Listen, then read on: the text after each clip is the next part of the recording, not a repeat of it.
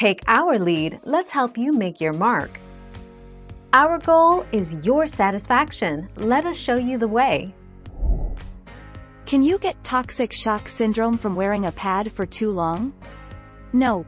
The risk for developing toxic shock syndrome, TSS, is associated with the use of tampons and other period products that are inserted into the vagina, like menstrual cups and discs.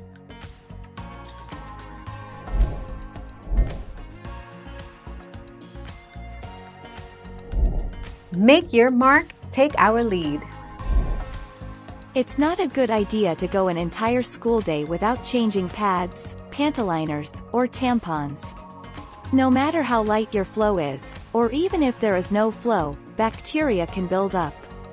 Changing your pad every 3 or 4 hours, more if your period is heavy, is good hygiene and helps prevent bad odors.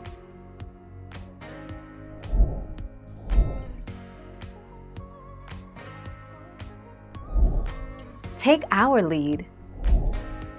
The truth is that although you might be able to detect your period smell, the chances of someone else smelling your period are slim. Think about it. Have you ever been able to smell when someone else was on their period?